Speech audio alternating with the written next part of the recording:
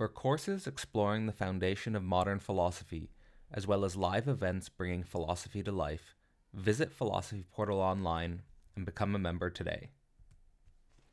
Throughout 2024, our members get access to 4 monthly events. In January, we focus on the concept of libido and welcome guests Layman Pascal, Alenka Zupancic, and Elliot Rosenstock. Find out more at philosophyportal.online. Welcome to another philosophical conversation. I'm Cadell Last, and I'm here today with 2 guests who have been on the channel several times. So in some sense, they don't need any big introduction, Layman Pascal and Owen Cox, but I will give a little bit of background and context for this conversation. I actually recently took a course which Layman Pascal was leading with Parallax. It's part of a larger sort of suite of courses, which is I think still available in back recordings on Parallax, which is a kind of emerging serious playground, which Layman is constructing and co-constructing. And one of the central themes of this serious playground is the concept of magic. And also, he recently just started a blog titled Xagick. And we'll get into what the heck Xagick is. And there'll be links to the description for both the courses that Layman's been giving, as well as the blog focused on Xagick. And Owen Cox is just a longtime friend, obviously, a creator of Technosocial Podcast. He writes at Dark Renaissance Radio. And I'll also leave links in the description to those. And, you know, in a lot of the conversations I have with Owen, we're talking about magic, we're talking about Aleister Crowley, and that really pops up in Layman's work as well. So I thought that there would be a really good intersection here between these ideas. Why don't we just start off, Layman? What have you been up to, maybe with your general tendency or motivation in the creation of these courses focused on magic, and then we'll take it from there. Yeah, first of all, I love that my phrase "serious playground" is getting used. That's good. Um, a lot of people might know that I've been focused on a meta shamanics project, right? Trying to think about the relationship between development and the subconscious and the ecological and the archaic and the futuristic all together. And for me, magic and the occult and the hermetic is sort of a subset of the general shamanic discussion. It's sort of like how the shamanic operates under the conditions of civilization, which has been a very fraught kind of relationship over the years. And I think we're at a point now in cultural history where the informational and technological realities of the world around us are becoming so overtly magical in a way that it's really calling forward the necessity of this conversation again. But for me, that conversation has to or could take place in a way that's both more aligned with the shamanic, is better able to interface with the new wisdom conversations, which are sort of cognitive science, Buddhism, Christian mysticism, and things like that coming together to work out new ways of promulgating wisdom in the world. But those conversations have marginalized the occult conversation in a lot of ways. And partly that's because the occult conversation often doesn't have great representatives, because its phraseology doesn't interface with the way they're thinking, and part of it's their own reactive sense of what might be going on in magical communities. But I think there's a whole continent of the wisdom discussion that's being left out as long as we don't go into the magical adequately enough. So there's a world historical necessity, there's a lot of interest, there's a clear role that it can play within the general emerging wisdom discussion, but in order for it to play that role, the sensibility and the conversation around it has to change a little bit. So I've been trying to help out with the Parallax courses, as well as participating in their new suite of magically oriented courses, and set up this new blog and just hold conversations to try to initiate and see where this discourse around magic and wisdom and development can go. And a lot of that has to do with where desire and where the subconscious and where the dark aesthetics and the challenge of uncomfortable feelings between reality systems and perspectives operates in all of this. And those are factors that usually get significantly underserved in the general wisdom discussion. Amazing. Owen, did you want to jump in with any thoughts maybe in particular? I'm thinking here about the relationship between the occult, the place of the occult, in these larger conversations that Layman was pointing towards in regards to wisdom conversations, perhaps more oriented by cognitive science, Christian mysticism, and so forth. Oh, you're on mute. Yeah. Well, I guess what it makes me think is that the occult, in a sense, this is nothing new. That the occult, I mean, it literally means hidden. And in the history of the West, for a long time, I remember speaking to John Michael Greer, who's quite a prominent occultist now, and he used the phrase Inquisition barbecue. I think that's quite a nice way of framing what would happen if you were outed as an occultist for a lot of the last millennia, even.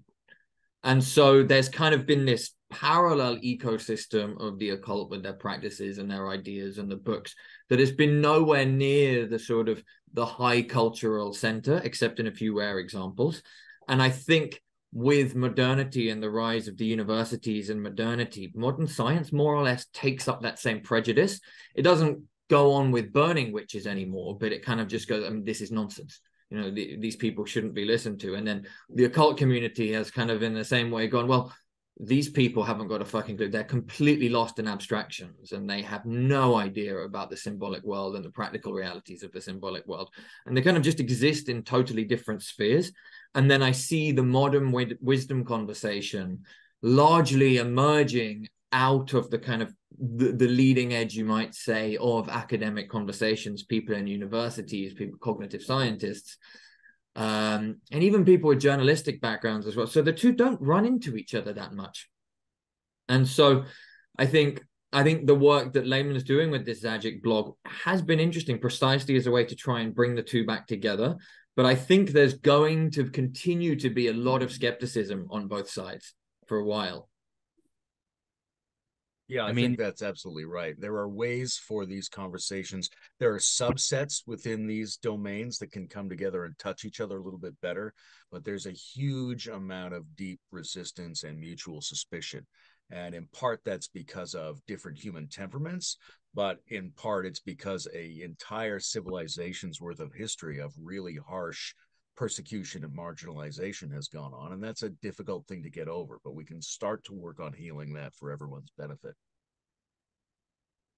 My first point of sort of suspicion, resistance, is it any maybe both. It's not really either. It's sort of what's coming to my mind is at first a paradox of what Owen was saying, insofar as the occult means the hidden, specifically what's at stake in bringing that to the surface, showing it, revealing it, having a podcast about it. does it you know is this a key navigation point, like in terms of the occult being hidden? What's coming to my mind in your, what I enjoyed about your course, Layman, was that when I was in your course, I had fun, I enjoyed myself, but I didn't really know what was going on a lot of the time. And in that sense, I was called sometimes to respond, called to say something, called to signify in a space of relative disorientation, not knowing why I'm responding or if I'm responding in the right way, or and maybe responding in the right way is a little bit me showing sort of an academic sensitivity, like I've got to give the right answer or something like that. So so I'm just going to throw it back out there. When it comes to bringing the occult into larger wisdom conversations, podcasts or discussions or retreats or whatever that's oriented more around science or religion or things that are revealed out in the open, how do you approach that? Maybe specific. Well, start both of you, but maybe starting with you, Layman, how you approach that. Well, Owen mentioned that occult means something like hidden, right? And there's a couple different ways and different motives for something to be hidden. There's the strategically hidden motivation, which is that you need to conceal and protect yourself and what you're doing from dangerous powers that might be around you. And sometimes that's because there's persecution, and sometimes that's just sort of the etiquette of doing tantric and shamanic and magical things within the tribe. Not everyone needs to be exposed to it all the time, but there has been a real danger historically that we need to hide certain kinds of knowledge, and especially certain kinds of practices. There's a self-hidden component, which is some of this stuff is very subtle, very nuanced, very complex, very experientially based. And it conceals itself merely because you have to be the right kind of person. You have to have undergone these things in order to even know what it's really about. But beyond those two, the part that really interests me, and where one of the areas where Xagick wants to put its focus a little bit differently than some of the traditional discourses around magic, is on the inherently hidden, right? On those patterns of sense making and on those opportunities for agency that exist outside of our, let's say, left brain in the Ian McGilchrist session, outside of our normal tactical representational ability to know about things and know what we're doing. We have a whole set of other capacities that involve being able to operate with what we don't know and what we don't understand. And it may be computationally that most of the patterns that are in existence are patterns that are not computationally reducible to the representational scheme of knowledge. They fall outside of the ordinary domain of the symbolic. So how do we get better at receiving and utilizing patterns that are real and that we exist in, but which can't be summarized as conventional knowledge? And that's something you then can't know, right? You're like, well, what are we doing in this course? It's a bit mysterious. It has to be a bit mysterious, right? We're specifically trying to get better at inhabiting and generating a skill set for dealing with things that show up as blank within our ordinary knowledge set. They are occulted even from ourselves, right? I made the Hegel joke a few times within the course. You know, the mysteries of the ancient Egyptians were mysteries to the ancient Egyptians, or right, the mysteries of Göbekli Tepe were mysteries to the Göbekli Tepeans. We're trying to deal with a domain of capacity that falls outside the domain of representational knowledge. And the first thing that involves is challenging that weird feeling you get of trying to inhabit spaces where you don't know what you're doing and what things are supposed to mean. So that is a membrane of resistance to people that are really good at tactical left brain thinking. But it's also something where that attitude can be flipped fairly easily if you engage a conversation where that's understood to be a good thing, where you're supposed to have that feeling and that it leads to potencies. I mean, I definitely want you to jump in, Owen, but my first sort of thought there is in regards to the occult there, in terms of bringing it in, say, to the wisdom conversations that you were mentioning. Is it less of, in this sense, it's less about the representations that you're bringing to those conversations and more about the persona, the style, the way of engaging? Or am I missing something there? Just in terms of it being something that's outside the symbolic, it's more a way of being. A lot of it is, right? There's a notion of the difference between causal and acausal magic, and whether you're trying to use magic as a sort of tactical machinery of, hey, these people knew how to make these spells, and now you're going to use this spell to cause this outcome. And there's a lot of interesting things to explore in that area. But there's a much deeper and broader field of magical interest where you are, I think, fundamentally building up your subconscious capacity to be an agent in the world of imaginal and nonlinear patterning. So you could say that's a different style, different comportment of being in the world. What's coming up for you here, Owen? Yeah, a few things. I think what Layman said is brilliant. I think with regards to this idea of the occult, first, there's the sense in which I just picked this up the other day, actually, listening to another podcast with Greer, who I think, if people are listening, I think he's kind of one of the best popular educators on magic these days. There's plenty of podcasts, and he really explains things quite nicely. He's basically doing the branding thing that people used to refer to themselves as magicians a lot more, but magician has become a bit kind of tacky. And so at some point, I think he was saying, around the 70s occult revival, people started to use the word occultist more as opposed to magician to kind of differentiate from this thing that's associated with magician, card tricks and making balls disappear and things like this. However, there is then everything Layman was saying about occult knowledge and there being things that might be dangerous or might just be that the way they have to be approached is in a different way. An example of this, I was thinking about the word mystery the other day because this overlaps a lot with mystery traditions, and trying to dig up the etymology of the Greek word just keeps saying a secret rite, which isn't that helpful because the word secret is a Latin word, but everything just kept pointing to secret. But if you pull apart the Latin word secret, it's from the prefix se and then cretere, which means to sift or to kind of examine something, to break it away. And so the secret etymology is together, it's something like to examine something apart for itself, to really examine something into the depths of what it is, as opposed to kind of just relating to it as part of, say, a broad, you might say, a tradition. And so we could take the crucifixion, right? Everybody knows this symbol of the crucifixion. It's everywhere. But to really make that an object of meditation, to spend 5 minutes, 10 minutes, 15 minutes, an hour every day going, what the fuck is encoded in this thing, in these two axes meeting in a point and God sacrificed in the middle of it?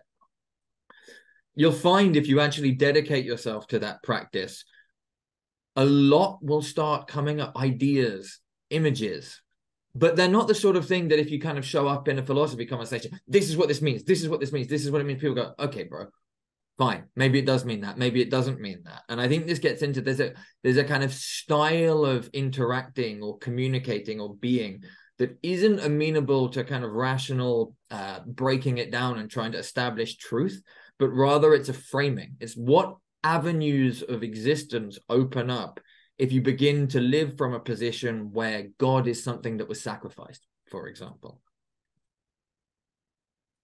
And to go back to the idea of the occult, it's like this meaning, there's that line, I think, in the Bible about casting pearls before swine. There's something about, there are certain things that if you point them out to people and they're not ready to see them, they just won't see them anyway. And so there's a degree to which even it's partly operatively occult just because it doesn't make sense unless someone's ready to receive the transmission. Yeah, that's a really good example that you just gave there. You know, I recently had a conversation with Matthew Segal, who's a philosopher or a theorist of Whitehead and Schelling, among other philosophers. And he was talking about the importance of not only seeing is believing, but believing is seeing, that there's a loop between these two functions. And it kind of, when you were talking about, you know, specifically what existence opens up for you when you view, for example, God as something that's being sacrificed on the cross, is the type of believing is seeing. It only opens up for you once you believe it. But this is, in general, I think, the theopolitical space, you know, in the theo, and this is also something that's really difficult, I think, in philosophical terms. I think this is something really difficult post Kant, precisely because we get critique, you know, like the critique of pure reason, and it's hard to enter into a mode of believing is seeing after the critique.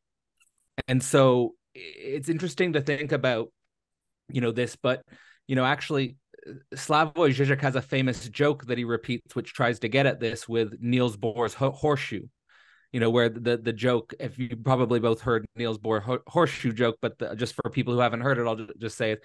There was a guy who went to Niels Bohr's house, Niels Bohr, famous physicist, reductionist, breaking everything apart, right? And the guy goes to his house and says, why do you have this horseshoe above your door? You're a scientist. You shouldn't believe in these things. And Niels Bohr says, I heard it works even if you don't believe in it. Like that it believes for you, in a sense. Like that there's some sense giving himself to the a priori belief, you know, there. And it's interesting to think about that as maybe a meeting point there. But in terms of specifically, I'm sure there's some viewers who are like, well, I first like the distinction you were making, Layman, between, in your blog on Xagick, between magic with a C, magic with a K, and then Xagick. And Owen, you're pointing out that many magicians stopped using that term magic and went to the occultist symbol instead, perhaps magic being too corny or cheesy. Maybe, Layman, could you break down the distinctions between magic with a C, magic with a K, and then Xagick, and what you're trying to do there? Because I think some of the distinctions you're highlighting in your Xagick blog were really clarifying for me. Sure. The first thing to note, of course, is that there's no real correct scheme of naming here, right? We're specifically talking about something that's praxis. It's an experiential capacity that people train up to be participants in the world. And you always want to keep that free from bondage, from social naming conventions and category imposition. So an uncertain circulation of different, occasionally fragmenting terminology is a much better thing than to have everyone agree on the one name that we're going forward with. The sort of classic thing that I highlighted in the opening post of the Xagick blog is the move that Aleister Crowley makes in adding a K, right? So we have this notion of magic, which did kind of multiple things anciently, refers to a certain kind of performative craft, people who present public wonder-working tricks, refers to the possibilities of the use of elemental energies and the will to do things, and also refers to a kind of naive, pre-rational inability to understand stable causal chains in the world. So it's doing all of that stuff. And Crowley comes along and he wants to specify something that is at least modern, up to date, practical. He wants to give it a very general definition. And he adds this K, which has a symbolic, definition. The K is a certain number of the lettering of the alphabet, has certain significances. The 11 has certain significances. So there's a hidden meaning to that shift as well. But mostly what the public facing argument is, we want to say there's a real technology here. There's a psychotechnology to the generation of meaning and to our ability to harness libido, intent, and coincidence to cause outcomes in the world. And we want to distinguish that from all kinds of trickery and naivete and the sort of casual things that people call magic. And that's a powerful and important distinction to make. But I think there's a way now to look back on that and say, we want to find a space for that performative element as well. I mean, a lot of the sort of postmodern and chaos magic kind of movements fold the world of entertainment back in to the psychotechnologies. So we want to make a space for the sort of mind states and engagements that are generated through even seemingly superficial forms of magic. But for me, bringing that X in, other than just to signify that I'm going to speak about it a little bit differently, is to fundamentally prioritize the notion of the particular unknown, which is what X represents in a lot of logical and mathematical functions. X marks the spot. X is the specified unknown variable in a computation of some kind. And what I wanted to really highlight is how these things work with subconscious and unknown processes, non-linear functions, how it's not just a specific body of linear knowledge that you could gain access to.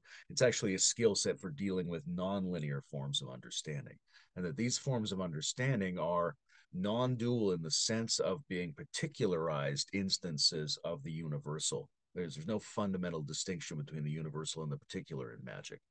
When Owen was pointing to, that esoteric ability for those who have ears, let them hear. You can go into the symbols, you can go into the parables, and you can find something there that generates a potency in you and a meaning-making function that's specific to your engagement. It's not general, it's not pre-specified, it's not dogmatic. It depends on this specific instance. So it's not the surface level of the knowledge, but it's not simply abiding generically in the condition of non-conceptual mystery either. It's about starting to personally and participatorily work with a very specified instance of the mystery. You're not just dealing with I'm in awe because there's mystery. You're doing, I'm working with this particular form of mystery, even though it remains mysterious. It's very specific in the engagement. So that's part of what X represents. There's other dimensions to it, but that's probably enough ramble. Anything coming up for you there, Owen? Yeah, I think on this point of, say, unfolding the meaning, I was reading recently a paper actually about biblical theology. And it said there were two different methods of doing it. There was the Greek method and the Hebrew method. And we don't have to get so into kind of whether it's correct to label one Greek, one as Hebrew. But the point was that basically they were saying there's a method which is kind of textually fundamentalist. And it comes down, it literally cares what the word of the scripture is and says. And then the Hebrew method is the one that is informed by the logic of the Kabbalah, where basically you've got these kind of 10 spheres with a whole shit ton of symbolism attached to each of them. And if you learn to think and read in that particular grammar, you can unfold meanings from texts that aren't necessarily on the surface. But if you're around other people who've learned to think in the same way, you can kind of literally play a game and unfold creatively there. And it's a different approach to, say, arguing over this is the literal meaning of the text. No, this is the literal meaning of the text. It's more of, if we look at it this way, we can get this based on this sphere. And if we look at it this way, we can get this way based on this sphere. And then I was thinking about Freud and about psychoanalysis. Freud obviously being secular at the level of what he said, but raised Jewish. He comes up with a heuristics of interpretation for what's going on in the unconscious. He has a model, but in terms of the actual talking therapy, it's a dialectic, it's a conversation between two people. And one of, I think, the ethics of psychoanalysis that's been emphasized, if I'm getting it right, in your course by Lacan, Cadell, is that it's not ultimately really up to the analyst to tell the analysand what the meaning of their own unconscious is to show them certain things and to allow them to make their own conclusions based on what is coming up. And that, to me, is actually very similar to what is going on, say, in an occult or a Kabbalistic magical way of working with symbolism, is that you look at it, you go into a kind of conversation with it, and you see what comes out of it. And yes, then there's training and there's methods to test whether this is accurate or whether you're going into a kind of deluded psychosis, which is a risk. And that's why there are methods and why there are structures like the Kabbalic Tree of Life, which Aleister Crowley basically described as a filing cabinet for images. It's not a philosophical theory, and people make a mistake if they try to critique it from the perspective of philosophical theory. It's more a way of organizing your perception and your thoughts that, at least historically, has given rise to some pretty interesting stuff. And it is there in the Bible. It's like that, the Lord's Prayer, thine is the kingdom, the power, and the glory. That is the Kabbalah. Those are three of the spheres, the power, the kingdom, and the glory. And so it's all that, it's all in the roots of culture, whether you like it or not. And so to learn to see in this way and to interpret in this way, and I think that's the key, to interpret in this way, is a kind of capacity that not everybody is trained in. I think the irony being that children are actually often better at this than grown-ups.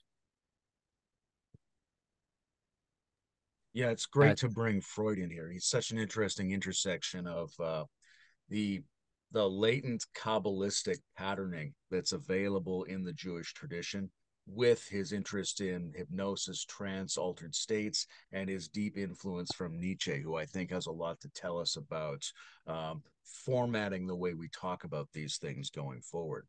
One thing that came up for me is that famous, the known unknowns, all that kind of stuff. And there's two dramatic polarities there, right? There's a notion of people who feel like they're confining themselves to the realm of the known. And they even fantasize when they think about magic that it's just an extension of the known, that somebody knows this stuff, and once I know it, then it will be known. And then there's other people who are very interested in the unknown per se. about sort of surrendering or abiding in the general condition of the unknown and the mystery. And mediating between these are several sets of practices and discourses that involve the unknown knowns, right? And so magic and psychoanalysis and ideological critique all operate in this in-between zone where we're going to try to work with these things that are there as if we know them, but we don't know that we know them. And yet we still have to be able to interact with them usefully. Yeah, that's a really nice intersection, and the unknown knowns is a particularly fun category to think, and or rather a category that thinks us in some sense. And I like sort of the way you're making that connection with the analyst, Owen, and in connection to what Layman was saying.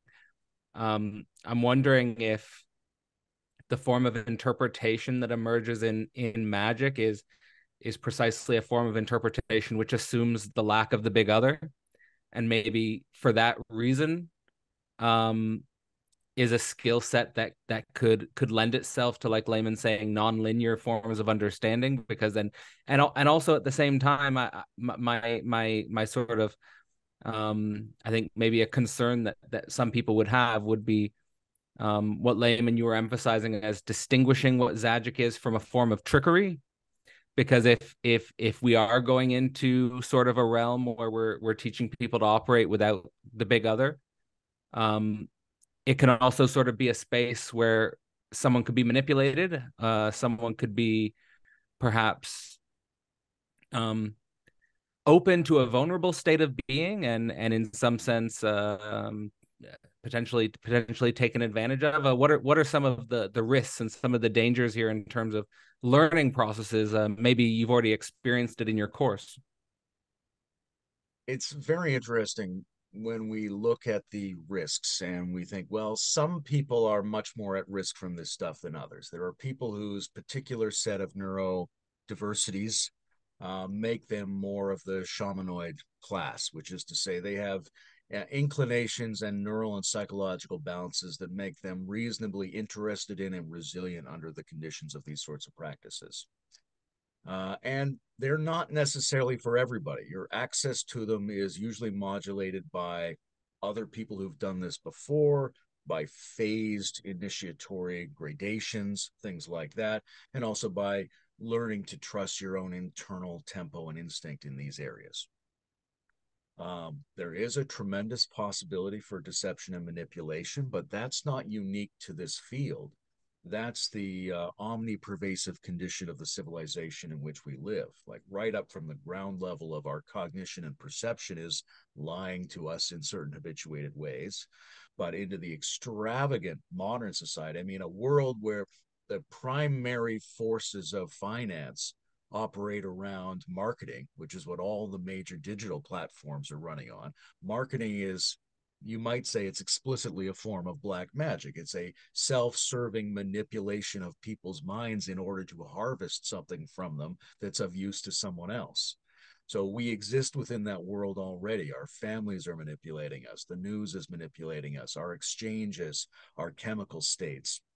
So the idea that you are specially at risk of delusion and manipulation and trickery in fields of magic is kind of backwards, because these are fields where you explicitly study the mechanisms of how that stuff operates and gain resilience and gain competence, gain the voluntary ability to go further into trances or not go into trances if you want, because you understand the mechanisms of how that operates, and you've sort of developed gradually your own ability to go into those states and maintain your coherence and trust yourself in them. So without that kind of training, you are much more vulnerable to the general world of manipulation that we all inhabit and treat as normal.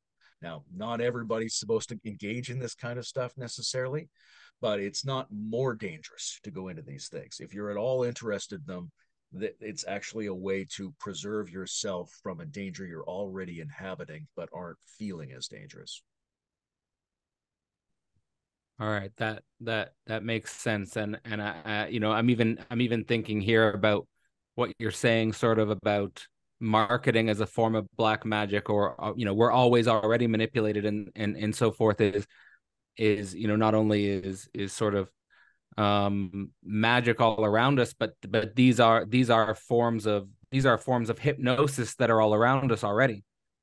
Now in terms of learning magic, giving you sort of a different perspective on these things, I guess what I was trying to bring up as a potential red flag is, I guess, someone who is aware of these techniques, sort of positioning themselves as a master, or positioning themselves as someone who knows in sort of that space. I'm not sure if this problem has come up maybe in what you studied, Owen, with Aleister Crowley. I mean, are there sort of concerns with cult-like dynamics, or maybe the general question is, what are the concerns here with magic and cult-like dynamics, in some sense creating a cult away from the cult of general society, if that makes sense? I mean, in general, I do tend to think cults get a bad rap. I think there were a hell of a lot of cults throughout history. And if you ask people, what cults do you know of, they'll maybe be able to tell you of the Charles Manson. So people, pop culture remembers the cults that went wrong. But the cults that didn't go wrong, nobody knows about them except the people who are in them. So there's also sort of just kind of foregrounding with a sense of, I think, we perhaps go on the lookout. We hear about these things and we think, how could it go wrong? And there's a lot of the time, maybe it's not as dangerous as it looks on the surface. However, I think, God, there's so much to say on this. There's something even in it actually about, to go back to what I was saying about the Inquisition barbecue, the way in which the Western tradition developed, as opposed to, say, Eastern traditions, is that because it was so dangerous, very often initiation was self-initiation. If you were interested, perhaps you happened to run into someone who was an initiate and you go, can you initiate me? And they kind of like pass you a scrap of papers and say, try this out. The idea of the kind of guru-student relationship that we know and kind of think of when we think of, say, Buddhist or Hindu schools is, I think, has been less common. And I do think there is a bit of a tendency, even now, certainly in the Western occult, to favor finding one's own path and being skeptical. And I think there's perhaps also a kind of an ethical imperative on people who are doing teaching or initiation to foster and encourage that in their students. I mean, perhaps that is even one of the kind of like foundational ethical imperatives, if one is putting oneself in a position of the other, in a sense, to foster the meaningful differences in the students. I think perhaps from the perspective of the student oneself, there's an element of these secrets. One can be shown the way, but one kind of does have to walk through the door oneself. And if you're already expecting to go to kind of what Layman was saying, that there's just kind of known knowns and then you're going to know it, and then you're going to be in the group of people who know it, that's not even approaching the problem in the right way. And if someone is approaching the problem in that way, they're probably not actually thinking in the right way to even go into these practices to begin with. Yeah, there's cults do get a bad name, right? The cult-like dynamics are problematic, and cult-like dynamics, so to speak, occupy our politics, occupy our families, occupy our media, occupy all this kind of stuff. A cult itself is sort of the basic unit of culture, right? It's a multi-dimensional network in which people try to bring forward some kind of meaning making that's potentially potent. And it's not more dangerous than the general range of cultic dynamics in the world. Nonetheless, I think there's a responsibility going forward to try to cultivate an ethos around quasi-occult practices that is more explicitly empowering, more explicitly oriented toward health, and contains a lot of the power dynamic critiques that have emerged over the last 100 years, as well as being informed by a sort of deep sense of care, compassion, and humility that should be emergent in a person as a result of ongoing inner practices. And I would say that magic is fortunate in some ways to have within itself a dialogue between light and dark magic, or between the true will and not the true will, right? There's a very explicit discourse within occultism between different ways of doing this. And that's important because a lot of the other wisdom traditions don't have that explicit discourse. There's no conversation about good and evil versions of Christian mysticism, for example. So magic is a place where you would expect there to be, and often there is, a more open discussion about doing this in a way that's self-expanding and mutually empowering, as opposed to self-narrowing. And I think a lot of that has to do with the relationship. You mentioned, Cadell, the possibility that magic could be conceived as something that explicitly challenges the domain of the big other. And I think that's right. And that's one of the things that I want to highlight in the Xagick discussions. But not everyone who engages in any of these practices is relatively free from that kind of power and ordering structure that's implicit in those particular dynamics that are critiqued in the big other discussion. So we have to set up this ethos that's well informed, that's inwardly critical, that takes advantage of magic's traditional ability to distinguish between light and dark versions of the process, that's psychoanalytically informed, and also returns to the shamanic ethic that is upstream of the occult practices, which is the shaman is training to be of service to the village. Right, we have a broken system right now where the shamanoids are not honored, especially by the village. They're not also training to be of service to the village. It's one system. The esoteric practitioners have to be training their capacities, not just for themselves, but to be of service in a collective intelligence system that they're a part of. That's really well said, and I think that dynamic you're articulating between the shamanoid and the villagers is an important one. Maybe we could go into that a little bit, in the sense of, is that the right language when we say villagers? What are we? I mean, shaman and villagers invokes perhaps a pre-modern cartography of human beings. What are you trying to get at with that? Maybe first off, what are you trying to get at with that distinction, and how should we conceive of it in sort of our modern digital society? Yeah, we don't want to get too caught in the particular metaphors, especially when they involve some very explicit disjunction. I find it often better to think in terms of esoteric, mesoteric, and exoteric. You want it sort of at least three factors involved. But it seems like if you look back at human civilization, which is primarily archaic, most of it occurred before the last couple thousand years of writing.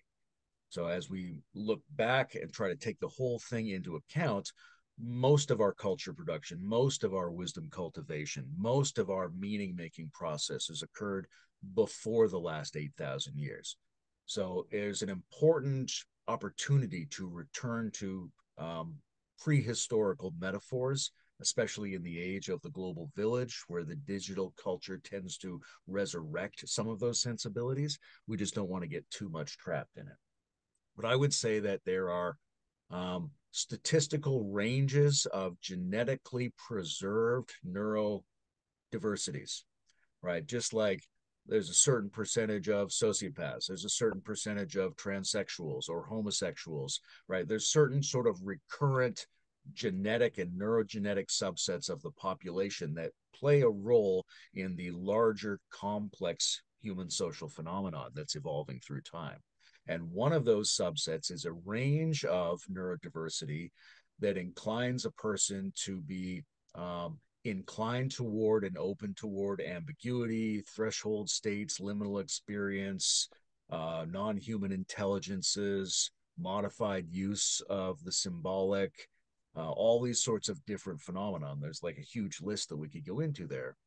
But fundamentally, some people are born with an inclination and a capacity above and beyond the normal balances of these things to really get involved in certain kinds of practicing esoteric phenomenon.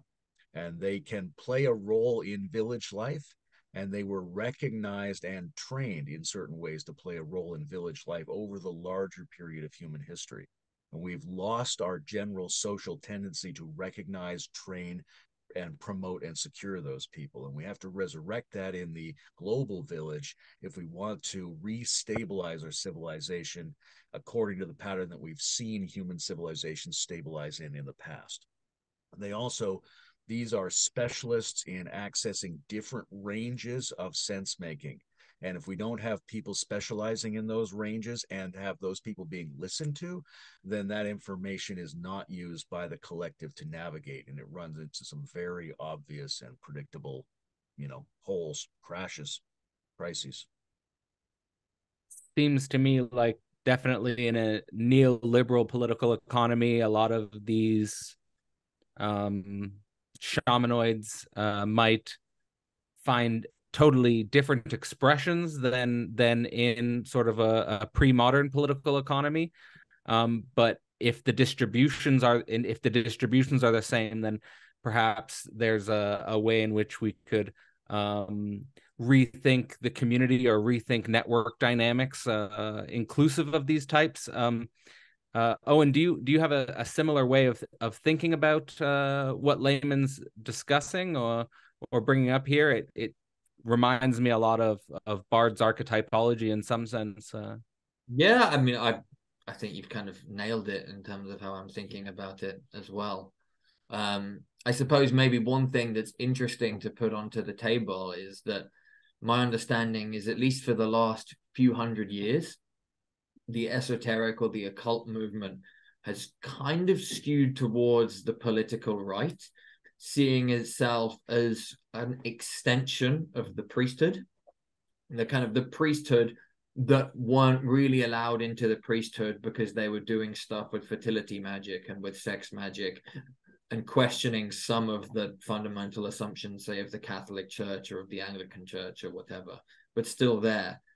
And then probably in the last 50 to 70 years or so, the movement started to become associated with the political left and with this underground alternative culture that really started to bubble up in the 60s and in the music coming out of the 60s into the 70s, which is totally one thing. The occult energy happening there and the music happening there is all the same phenomenon as far as I'm concerned. I mean, the Beatles were the first kind of pop people to go and do their retreat in India that now every second teenager is going to do.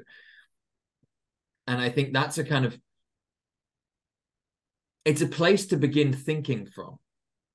I don't necessarily have the conclusion there, but it is interesting that it seems much more like the occult is largely represented as a kind of growing folk religiosity, another term that Bard would probably use, while still having traces of its aristocratic character as well, which Golden Dawn, Thelema, Aleister Crowley's organization, came out of the Golden Dawn.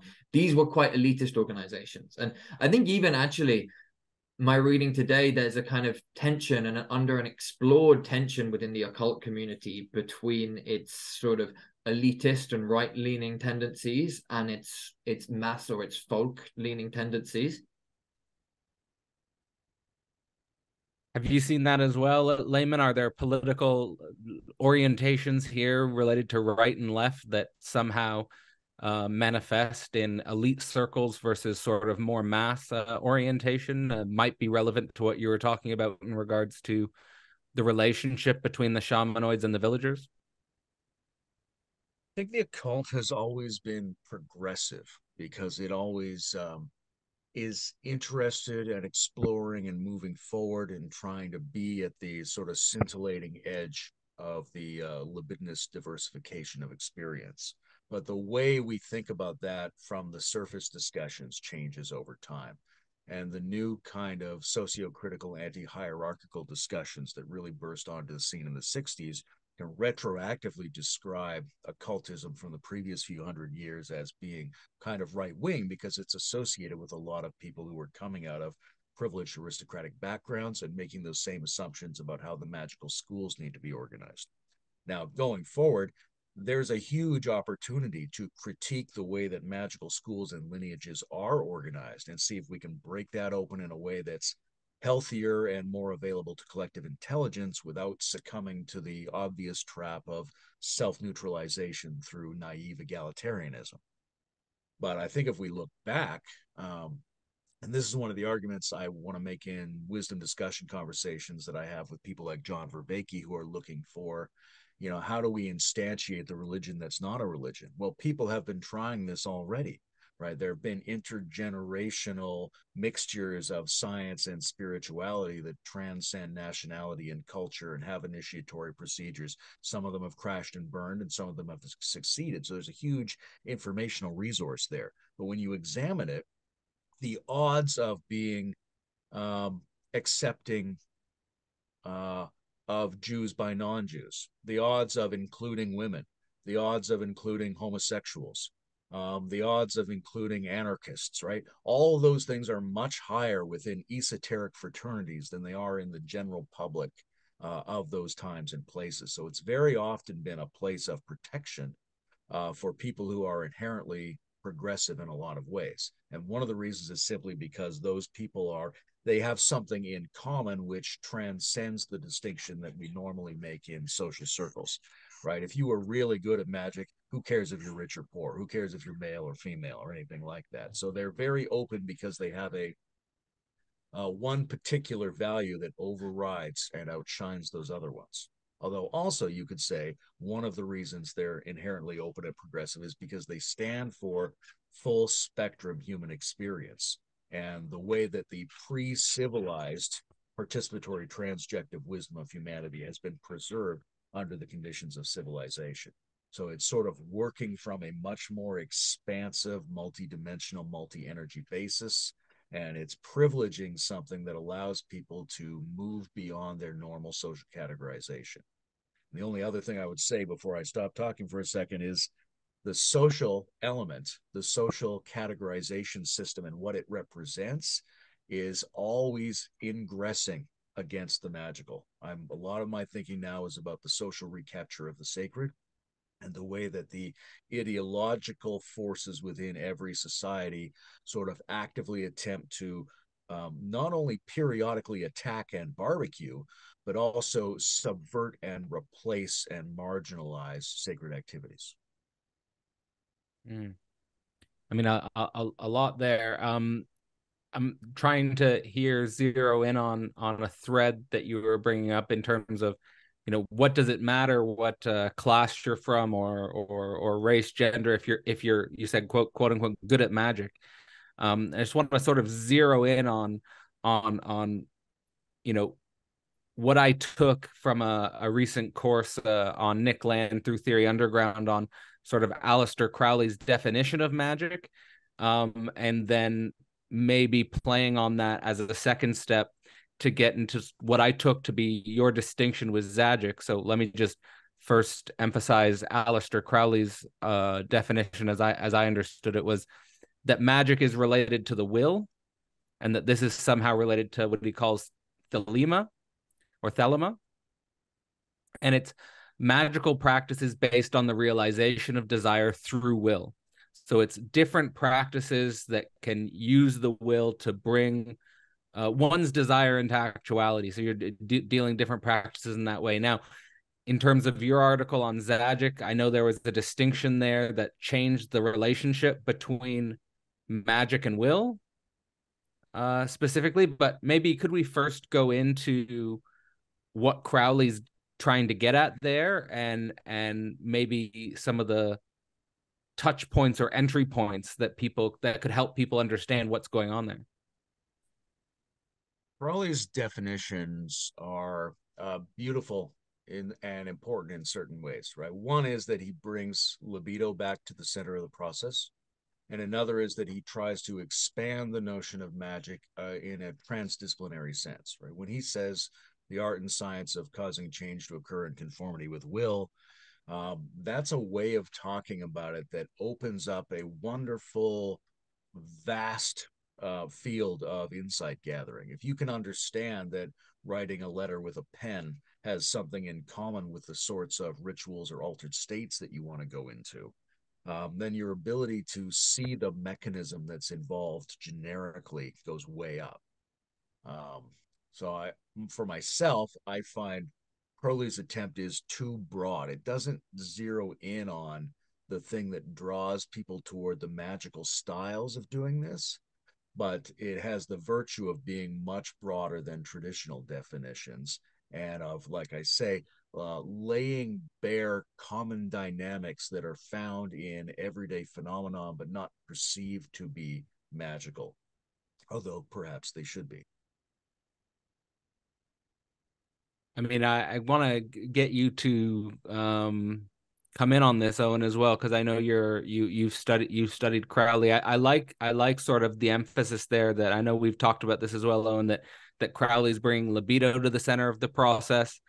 Also sort of giving me this sense that no matter what field you're in, whether you're a scientist, whether you're a theologian, whether you're in business, whether you're whatever field you're in, that there's something magical about realizing something magical about bringing your desire into sort of conformity with the will or some relationship to the will. And maybe get your thoughts here, Owen, on how you've made sense of this. Yeah, again, massive topic. I mean, it's interesting. Just the other day in preparation for this, I was leafing through Crowley's Book of the Law, which, according to him, was a transmission he received from an external entity called Ivas. I'm not sure if I'm pronouncing that right, which essentially laid down the law and the underpinning principles for magical practice for the new era. So that's something that can be debated, but he received this while he was quite young. He says he locked it up in a cabinet for a few years, didn't want to have anything to do with it, and then started to come back to it and kind of investigating into what the fuck is this thing that's written itself through me, I suppose he'd probably say. And it's interesting reading his notes about the period prior to writing this. He says, I was reading a bunch of Kant, I was reading Hegel, and I was reading, I think, David Hume and a few of the other big philosophers of the 18th and 19th centuries.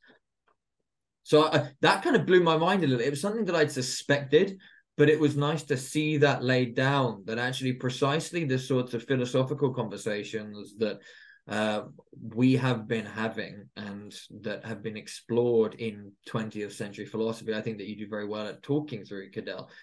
The same sorts of ideas were going through Crowley's head. And certainly in the first chapter of the Book of the Law, of course, you kind of have to decode it because it's written in a very symbolic language. But one of the things he's saying is that this Egyptian goddess Nuit, who is basically the representative of empty space, that's kind of the primordial deity, which is very different, say, to a Judeo-Christian ethic that the Father is the primordial thing we have to reckon with.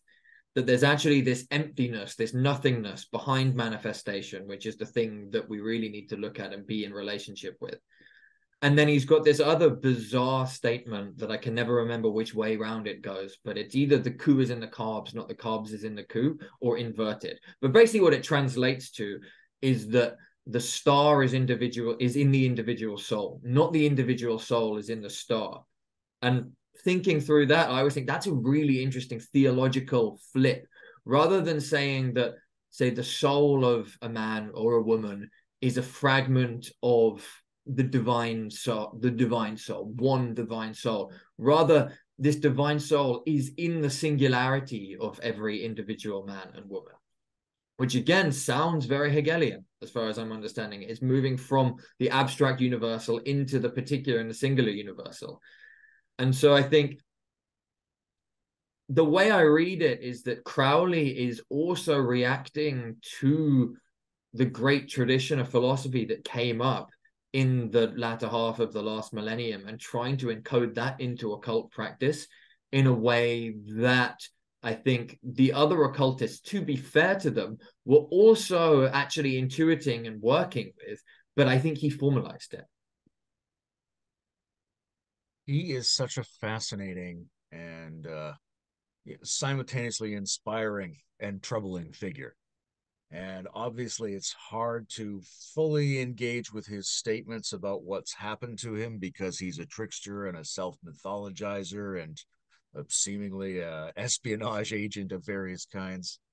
But I find a lot of value in his recounting of these stories, and I place a lot of trust in that document in particular. I think the Book of the Law, Liber Alva Legis, will end up describing a lot of the way that these practices unfold for the future, even if he was to be forgotten. And I take him at his word that he only partially understands the significance of this document. So the source document of Thelema, one of the interesting features of it from my point of view is it's very perspectivalist, right? It's like an attempt to, it somehow mediates between Nietzsche and Ken Wilber, right? It creates a perspective-based religion where you are Hadid, you start as this point of perspective taking, and you are on a trajectory to merge with Nuit as the total potential of all the perspectives. But because you start from your own ultra individual point, the way that you get there will always be distinct to you. There'll be a particular signature to the way you go through that, and that individuality has to be honored. And then the way that you make moves through that is by constantly engaging with, infusing with new kinds of perspectives and realities that might even initially strike you as unpleasant, abhorrent, or foolish. So you're merging with, you're undertaking these acts of love where opposites are ultimately fused through a mutual engagement, mutual understanding to liberate you to your next phase of perspectival growth. It's a fantastic vision. And yes, the will is in there and it's central to that. Now, the will has been central to all kinds of magic for all kinds of epochs. So one has to be a little bit careful in distinguishing what Crowley or this revelatory document are trying to say about it. But they're suggesting that the formula for the use of the will, and we could expand that and say the use of intentional participation in symbolic, imaginal, and somatic flow patterns to generate effects in tandem with reading and writing into coincidence or something like that. That's a messy way to say it. But this phenomenon can be done in many different kinds of ways. Different approaches to it can be privileged. So there's a notion that there was something like a primitive matriarchal tribal period in which certain kinds of approaches to doing this were privileged. And then the age of Osiris, right? The age in which blood ritual and sacrifice and conformity and hierarchy and martyrdom and chastity and asceticism were sort of the characteristic features of developing one's capacity to do this, that we are moving out of that into something that Crowley saw beginning in the modern age and growing beyond it, which is that play and pleasure and liminal states and individual growth will be the epicenter of the development of intentional participatory capacity in reality, and also the fundamental interpretive framework through which we understand the non-dual background of reality. Yeah, that was a really powerful reflection there on the relationship between Crowley as a type of perspective-based religion and sort of the way you were talking about the engaging and fusing of new realities there. I feel like it captures a lot of what's going on the liminal web, whether that's intentional or will-based or not, and whether people are just sort of accidentally stumbling into these things or whether they're sort of taking it upon themselves to, let's say, willfully confront this path. I would like to stay a little bit more on the topic of will to sort of clarify that a little bit. I know that Crowley has that axiom, do what thou wilt. I know Owen and you and I have talked about that a little bit. Do you have a perspective on that, Layman, in terms of its relationship to your project? Yeah, the recent Xagick article was focused very much on the will and on several aspects of it that I feel like are underprivileged in discussion. Whether we think from the point of view of psychology or the point of view of ontology that there's some special specific structure that we call the will as sort of irrelevant, in practice we can do something like intending, and that intending comes out of libidinous polarized energies that are already in our being. So my perspective is sort of threefold. There are things you can do to cause things to seem to you to go in accordance with your will. There are things you can do to build up your capacity to be an intentional participant, to make your will stronger. And that's a conscious and a subconscious procedure, because most of our willing is unknown to us. And then there's this notion which comes to Crowley's dictum around the true will and around do what thou wilt, because everyone involved with Thelema will tell you that that doesn't just mean do whatever you want. It's very specific. It's the attempt to do what the universe wants through you, or do that thing whereby the accomplishment of it represents your unique, instantiated participation in non-duality, right? Where the sort of the non-dual background of the universe is uniquely well articulated in your case through a particular gesture or move, which typically has something like a flavor signature, right? It was just so you to do it that way, and that you have, in a way, no choice but to count on that as the action that maximizes your ability to contribute positively to change at multiple scales. So we're, what's the playground in which the will is operating? Do you want to eat this chocolate bar now and satisfy that will? Or do you want to take into account the will that looks back a year from now and says, oh, I didn't want to eat that chocolate bar. I had decided at the beginning of the year that I was going to eat fewer chocolate bars, right? So the will operates on different time scales, and it operates on different spatial and relational scales, right? You have a will that might encompass your loved ones, might encompass the biosphere, things like that. But you can't calculate, right? You can't go to the foyer of your left brain and figure out which things are going to maximize your productive pleasure and agency across multiple ranges of identity and multiple scales of time. How are you going to figure out which thing to will that's in alignment with the greatest number of those frames of potential meaning making?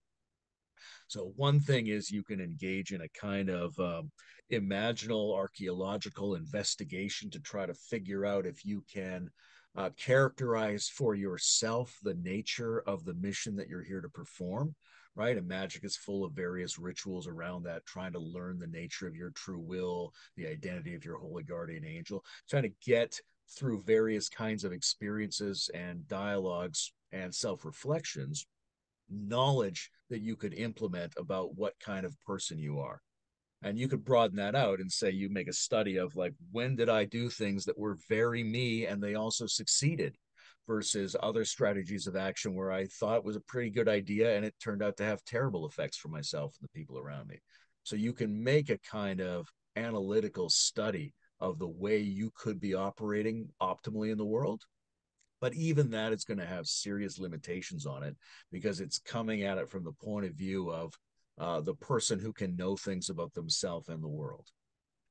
So then how do you, outside of that, potentially optimize your ability to take constructive agentic action toward pleasure and enjoyment across multiple domains? There's some kind of feeling quality, some kind of vibe that's essential to the way you do your best work in the world.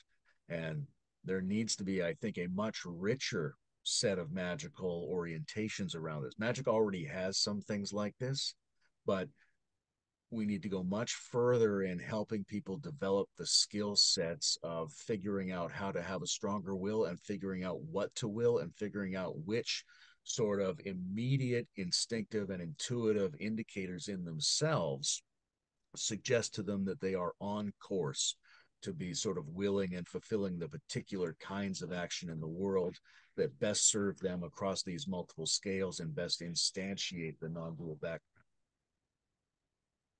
And the first thing that's coming to me there is just that I feel like probably a lot of people would benefit from maybe a course, maybe in your writings you'll come across this, is just the real emphasis on the scale of will, like the example you were giving with the chocolate bar and the immediacy versus the chocolate bar over the entire year.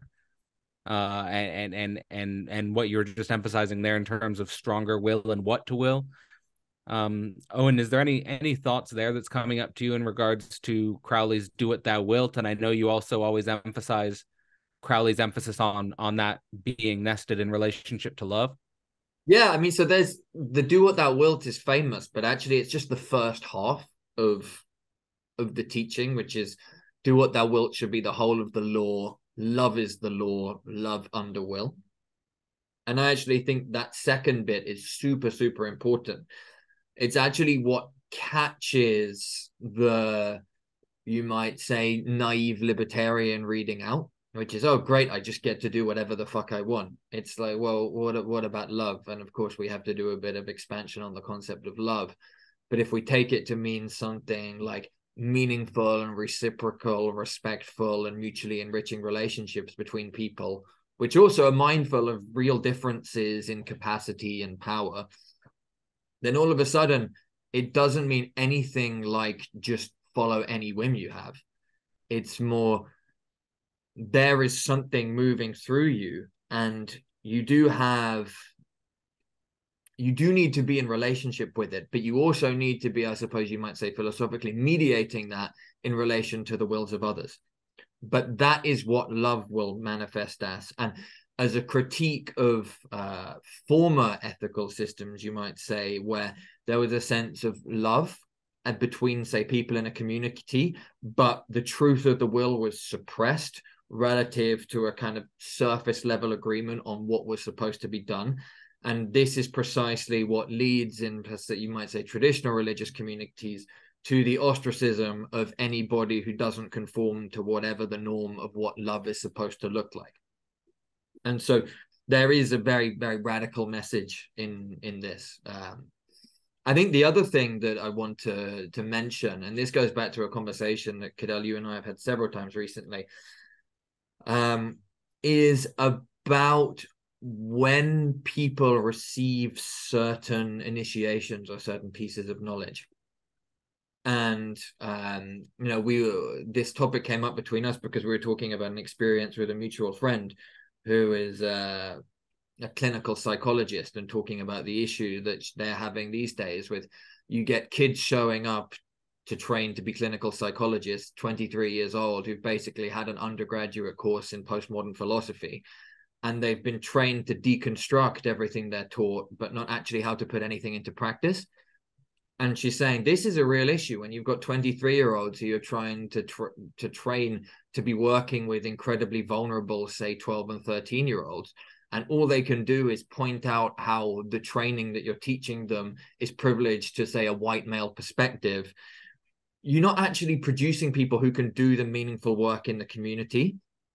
And so, like, there's so much that's been cut off beneath the surface because the education system is giving them a perspective that if you can hold the rest, say, of the tradition of philosophy and then see what, say, the insights of a Deleuze are or a Foucault are, then you can do interesting things. But if you only know Deleuze or Foucault and only know it through a kind of simplified undergraduate reading of it, it's dangerous, to put it quite. So if it's A, it's impractical, and B, it's dangerous. And I've begun to find similar things with Crowley, actually, just in terms of my own experiments. I think Crowley is a brilliant prophet, but I don't think he's the best teacher.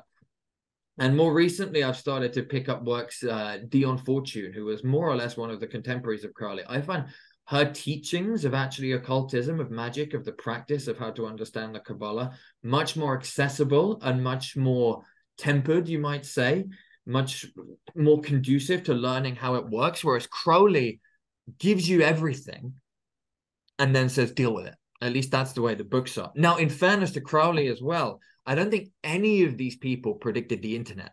I don't think any of them predicted that less than 100 years after they were writing, you'd be able to find any of these texts whenever you wanted it, and that there'd be a mass industry around it, that these ideas would blow up in something like the 60s. I mean, Crowley, I think in the postscript to the Book of the Law says, if you've read this, burn it.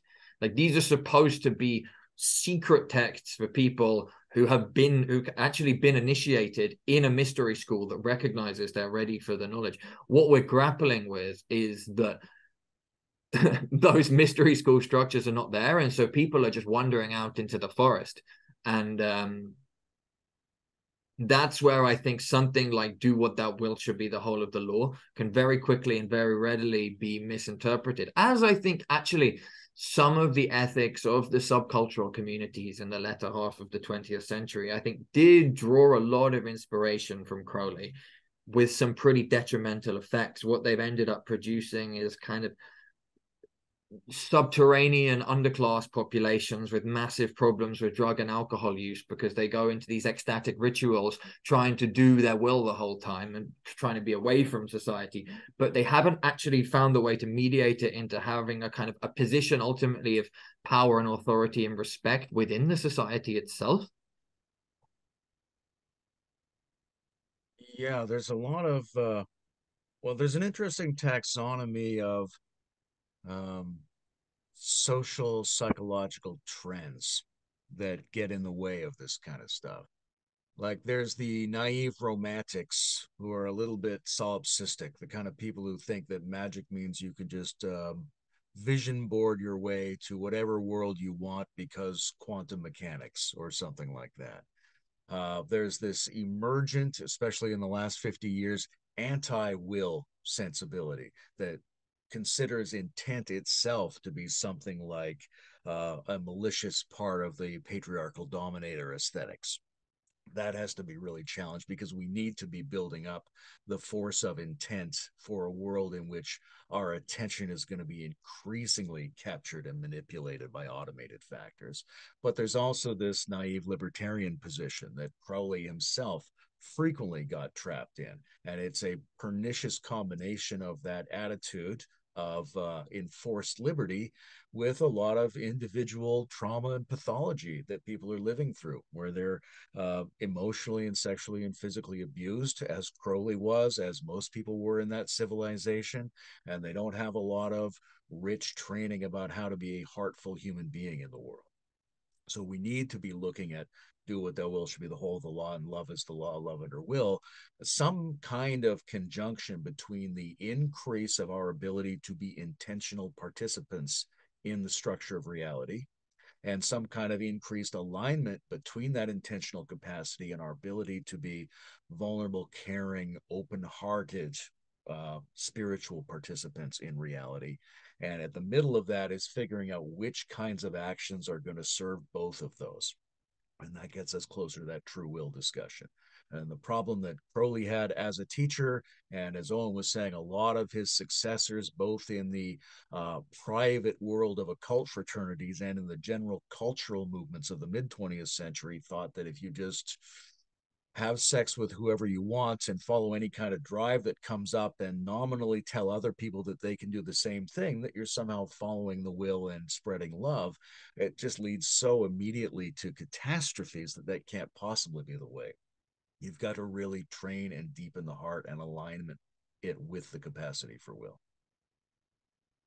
I mean, this distinction here that's coming up for me is like the danger of the will when it's not situated properly within a larger conception of desire and love. And you know, you can will something, but do you desire it, and do you understand sort of like the larger telos of your life, and specifically perhaps related to love, and not only to be loved but also the capacity to love.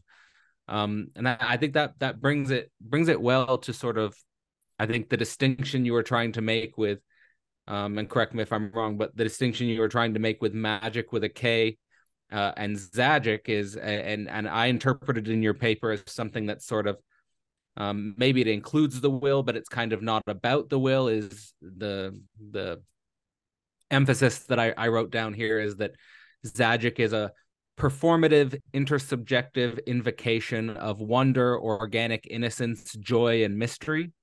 So it's sort of less about, let's say, willing what you want, and more about sort of, again, a certain state of being, cultivating a certain state of being. Am I off here? What were you trying to go at with? There's a complex set of interrelations there, right? The conventional notion of magic as a set of practices that you might do in order to try to cause a particular effect that you are aware of to come to pass in the world that can fit within that notion of Xagick. It's just that it's not limited to that. However, in order to do any of these things, your ability to be an intentional being has to be increased and refined, right? Every kind of psychotechnology and inner practice involves some kind of intentional attention of some kind. So your ability to be a participant in Xagick, your ability to be a participant in the creation of meaningful patterns of reality that serve you and serve the things you love, that's all fundamentally based around the development of your capacity to be an integrated, intentional being. However, most of the way you do that involves negotiating with the unseen plurality and subconscious nature of human intelligence and agency, right? It's not coming out of your superficial, self-reflective, left brain, pleasure-seeking identity. It's coming out of the whole manifold of the background, plural, interactive possibilities of subconscious intelligence and the kinds of pleasures and identities that one is capable of moving with. So play, for example, and mutuality, these are strategic ways that we're capable of training up our own subconscious intelligence and the subconscious intelligence of others. Right. So there's a lot of things. If we expand what we mean by love, if we expand what we mean by will, then it starts to have this other flavor. But I want anyway, with Xagick to specify that that's what we're talking about. That we're not talking about the kind of degenerative collapse into willing from the narrow false self-identity into a prescribed tactical effect on the world. Little bits of that are valuable, but fundamentally that leads to a kind of self-narrowing of experience that ends up precluding the magical encounter with an enchanted reality that's satisfying to yourself and others. Oh, and does that make sense to you? Where is it falling with you? I just had to reply to a message very quickly, so I missed that last little bit. So maybe Cadell, you go, and then I'll jump in a sec.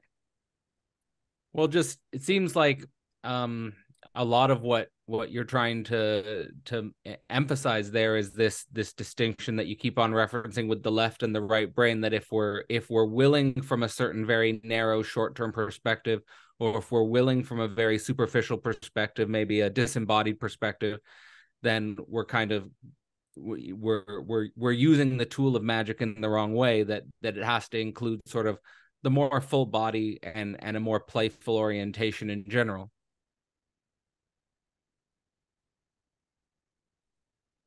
Yeah, that sounds pretty spot on, I think.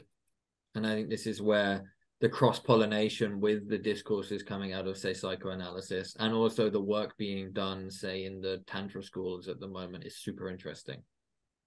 I mean, is that connection of relevance to bring up? Have you had any sort of connections with the tantric schools and orientations? Do you feel like anything that's going on there is playing in the same playground as you're pointing towards, Layman?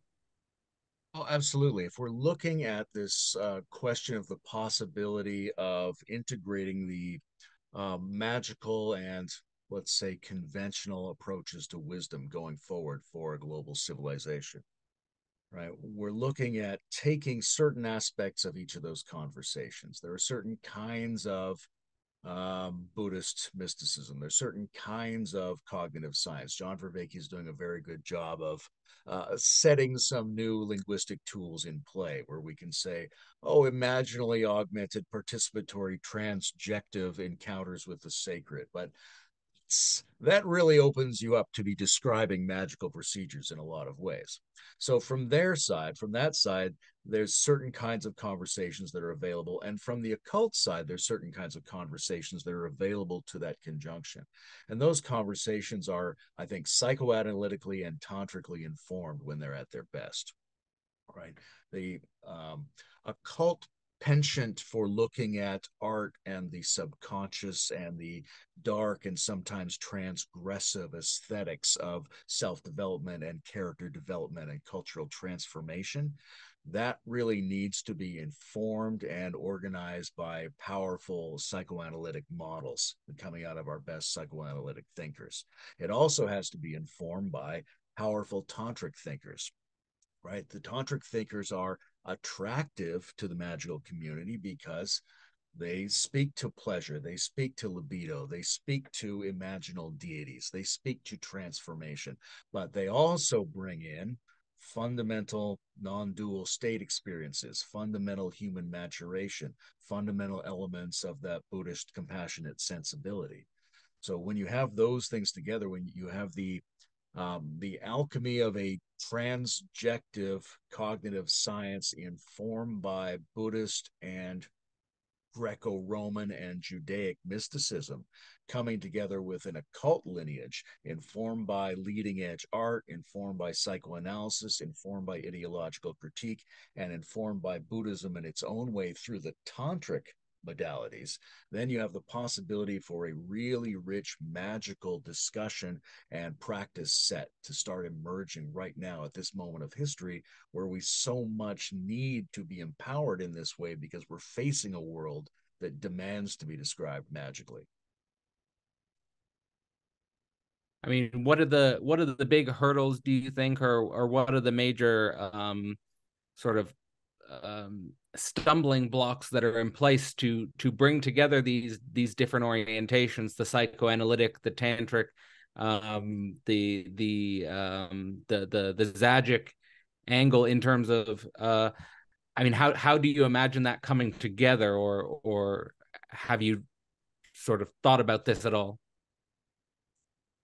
It's hard to say how something grows in that space. The very first thing we can do is what we're doing right now, is that we can call out for it. We can say, here's a space, and this thing can grow in this space.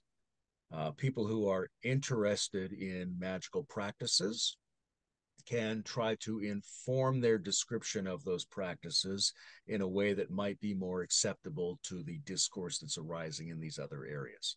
And I think in particularly the fertile potential crossover that I still haven't seen a lot of between leading edge cognitive science and sort of radical psychoanalytics in terms of, say, Lacanian models and things like that. That's a really fertile zone where the terminology used to describe those patterns can also be used to describe the things that people are doing in the magical arts and create a kind of transmission chain of communication between these two domains. But fundamentally, it takes people who see the opportunity, call for this kind of thing to happen, are willing to have discussions with a lot of people all over this discussion space, and experimentally attempt to language it in different kinds of ways and use different sets of framings around the values and practices. I mean, from again, from the course I just took on land, it sounds like what you're pointing towards is what Land would call a form of hyperstition, a type of casting a spell, just speaking into existence and hoping it will come into existence, or like to accelerate a certain future. In this case, the relationship, let's say, between cognitive science and psychoanalysis. Some examples that came up in the course on Land were this idea that Dave and Mikey of Theory Underground memed the Peterson and Zizek debate into existence just by memeing about it and sort of calling it into existence in this way. Or they were saying that even someone like Donald Trump was memed into existence. They gave a whole bunch of other examples, but does this resonate in terms of what you're thinking, in terms of just by sort of putting it out there, sort of just speaking about it, that there's, in some sense, we're casting materialist spells on the world? Yeah, the hyperstition approach is a really powerful one, and that's one of the reasons people are excited about talking in those terms lately. Because not only is there a real and magical dynamic in sort of speaking something into the world, which is something we're doing right now. We're creating the discourse that we're talking about, and it can continue to have effects going forward. But it fundamentally, and I think this is an underinspected area of magical study, it locates us in the position in which we actually have leverage. Right? For most things going on in the world, you can check your will, you can check your intention, you can check your language, you can have discussions, right? This is actually where you're located. You're located in the exchange between libido, mind, memes, and discussions. Most of us are in this position on most topics, right? I can go out and operate my automobile. I have direct physical control over that. I don't have direct physical control over cultural movements.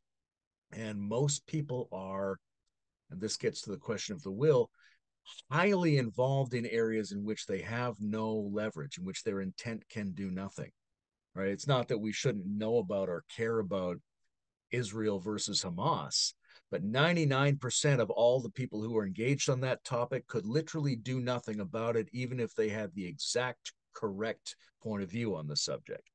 So one of the things we have to do when thinking about the will is zero in on where you actually have levers to begin to instantiate effects in the world.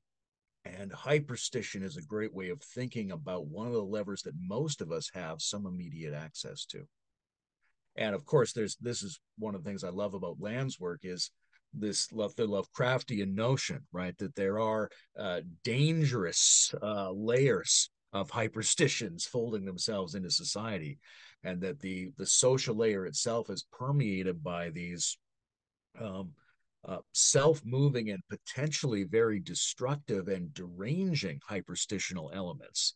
And we are either sort of passive in the face of these things, the way we're passive in the established egregores, or we become participants in the production of hyperstition and egregoric elements that might go in a direction that would be more satisfying to ourselves and to the flourishing of human nature in general. Yeah, I mean, I'm really resonating strongly with what you're saying about locating yourself where you can have effects on the world. I mean, I'm just like, and the example of sort of casting some sort of hyperstitious spell on cognitive science and psychoanalysis might be precisely a location where that could happen. Certainly the conditions of possibility are there. On the other hand, when it comes to things like Israel, Palestine, maybe less so. Who knows? I mean, I do often see people who take very strong political opinions online as sort of not recognizing the place of their impotence, or not coming to terms with where they're impotent. It's hard to know the line on these things. Owen, is this something you've experienced as well, or something you've struggled with? You're on a mute there, Owen. I've done it again. Yeah, I mean, so to rewind slightly, because this is something I've been speculating about a lot recently. One of the things that occultists talk about is the astral plane, where exist all of the subconscious and semi-conscious images, you might say, that we experience in our minds. And what has happened with electronic media and now the internet is that this astral plane that occultists have always said existed, but you can kind of just think of this imagistic semi-consciousness, is now out there and everybody can see it and everybody can tap into it. It's there on the internet. And I mean, literally, kind of in a material way, the electromagnetism around our planet is now constantly reverberating with all of these images, whether it's cat videos or whether it's pornography or it's everything and anything that's on Instagram and on the internet. So all of a sudden, we're kind of spending a lot of time in what is called the astral plane relative to the past. And yet everything needs to be brought down towards the physical plane in order to have kind of like tangible effects in the world. And actually, to kind of disappoint people who want to go fast, a lot of the occult teaching, surprise, surprise, will say, first and foremost, get a real holding in the physical world before you start to play with these higher intelligences and higher entities. Of course, what tends to happen is that precisely the people who are drawn to these things are the people who are sensitive to the more intangible planes and less grounded in the material reality. And that's where a lot of the pathologies in the occult world seem to come from.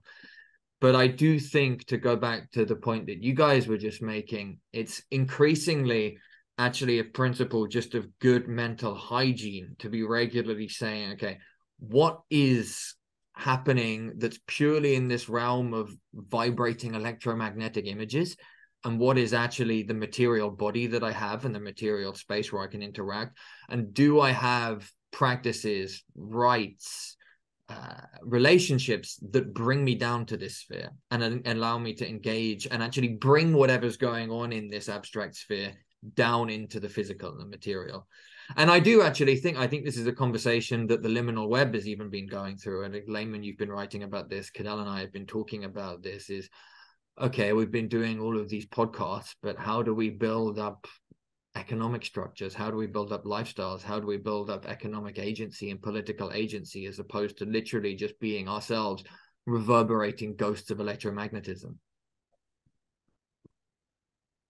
Yeah, that there's a way of talking that comes into integral theory out of theosophy and things like that, where we classify gross, subtle, causal, and non-dual sets of states. And there's an old way of spiritual or mystical thinking, which is reductive, where it thinks, oh, you start as the physical and you're trying to get to the subtle, and then if you're really good, you drop even all that magic shit and get to just the one transparent universal God, and then you'll drop even that and pass into the non-dual, as if they were a stack of increasingly valuable abstractions. But really, I think what the new eon is looking at is something like constantly having all four of those in circulation and aligning them maximally at all times. So you're trying to use them to constrain each other for the purposes of individual and mutual empowerment. One of the areas where the subtle and the astral can be constrained is, and this is an interesting terminological shift, right? We start saying imaginal instead of astral, and suddenly we're welcome into cognitive science discussions.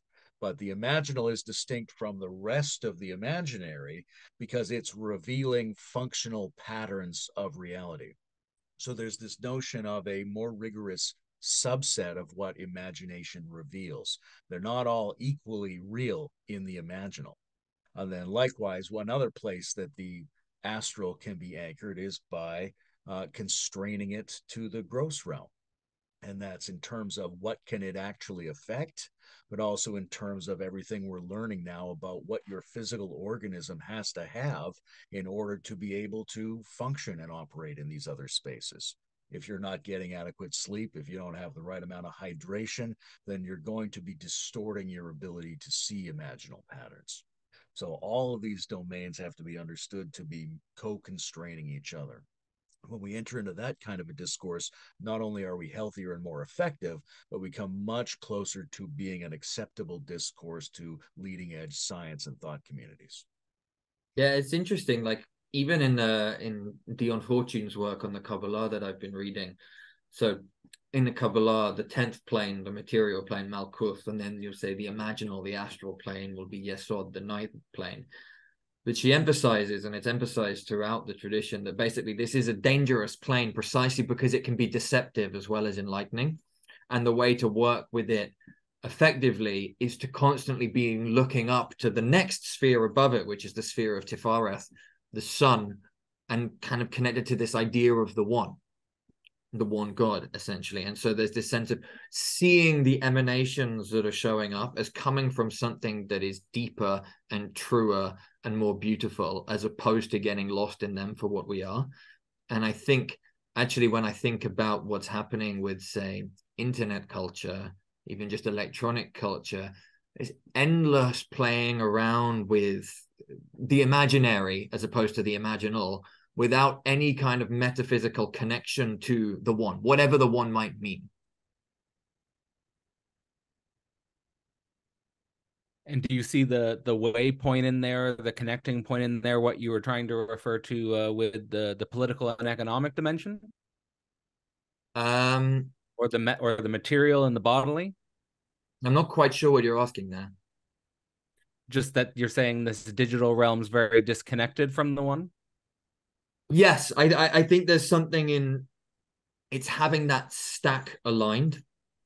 So being able to see there is an imaginal realm. There's something more abstract, more intangible than that, which you might call God, you might call the one, you might call the universe, you might even call negativity, depending on what we're playing with. And then there's something also that's more tangible and more material than that. And being able to think in terms of all three, and indeed the other planes as well, simultaneously, and training oneself to be able to hold these different planes. I like what you said, Layman, actually, about not thinking it in terms of trying to get higher and higher and higher, but actually having the planes balancing one another. Yeah, there's been a reductive discussion in certain areas of traditional and classical mysticism, and it's carried through. You find it in the integral community and places like that, where the magical and also the shamanic are treated as a low grade form of spirituality, that eventually anybody with any sense is going to have released their interest in the imaginal dimension and moved on to these ultra abstract, transparent dimensions. And I think what's really important, and as part of healing that rupture in the world that Nietzsche is pointing to, that Reich is pointing to, that so many people have been pointing to, you have to replace the highest levels in the situation where you are instantiated, right? That the causal and the non-dual, so to speak, that the trans-imaginal domains are located in the body, in nature, and also in the imaginal. They're operating and interpenetrating. The universal is instantiated in the particular, which is a fundamental tantric non-dual insight that empowers all kinds of magical practice with the capacity to be aligned to the greatest and most radical spiritual and existential states, but to give those states potency in the world by keeping them all aligned and by conceiving the maturational development of the human spirit not as something that moves increasingly outward into abstract, refined, empty vastness, but something that folds back into the instantiated particularity of the moment. That this relationship and this moment of will and this moment of desire, when handled correctly, is the fundamental instantiation of liberty and of the universal and of love itself. But the attempt to locate those by escaping from the manifest is a sign of a pathological contraction that postulates its seeking and pushes its value standard into a non-existential domain, which is problematic. Right. This is how Nietzsche saw nihilism in a lot of ways. It takes the highest value and the greatest sense of reality and it locates it somewhere where it can't possibly be. So you can never have access to it by honoring it. Instead, you have to be able to access all those states, maintain functional alignment with your experience of the phenomenology of the good itself, but locate those in yourself and in this moment and in the body and in this world and in the imaginal forms that cooperate with this world. I mean, the thing that's coming up for me there is sort of what you were saying about there's this idea that and maybe this will bring the conversation full circle in a sense, that the magical and the shamanic are can be perceived or are often perceived as low grade forms of spirituality, that this is something that we're going to be progressively moving away from. What's your experience both within the integral movement and maybe also the meta modern space with your current projects? Do you feel like there's room for them, or is there resistance and suspicion, or if you haven't had a reaction yet, what's your anticipation? I think there's a lot of interest and openness in the integral world for the shamanic discourse and a little bit less for the specifically magical discourse. I think there's a lot of openness to occult experimental practices in meta-modern communities, but also a lot of inherited, lingering postmodern suspicion about the development of the will and whether or not people feel entitled to pursue the creation of realities that they personally would find extremely enjoyable.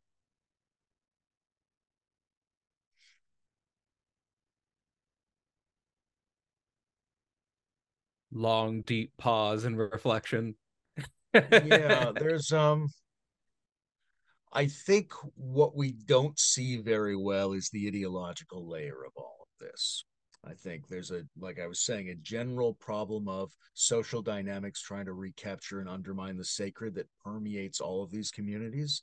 And I think it permeates Integral more so than Metamodern, partly just because it's a more explicit community and has been more overtly oriented in spirituality. But I think there's a tendency in all of these areas to try to push out and marginalize these sorts of practices without seeming to be doing it. Right? There's what we have to watch for in these communities specifically is a tendency to be the overt symbolic affirmers of the necessity to explore all of these different things and somehow to use that to become completely disinterested in actually either practicing or exploring or rethinking any of these domains. Yeah, I feel you. Or I mean, I can see that as a potential trap or danger. Owen, is there anything coming up for you? Let me throw one more thing in there. Like, Yeah, we were just touching on the notion of the magical and the shamanic as low grade. Now, I think there has to be an availability to an ideological critique of that, because what these things specifically bring to the table through the use of practice and the use of the will and through the exploration of the imaginal is an increase of the agency of the individuals or networks of individuals. And that's specifically something that any dominant ideological power structure would be reticent toward. It's much nicer for any power structure if you are interested in just mindfulness, or if you are interested in just God, or if you are interested in just an unspeakable invisible background condition.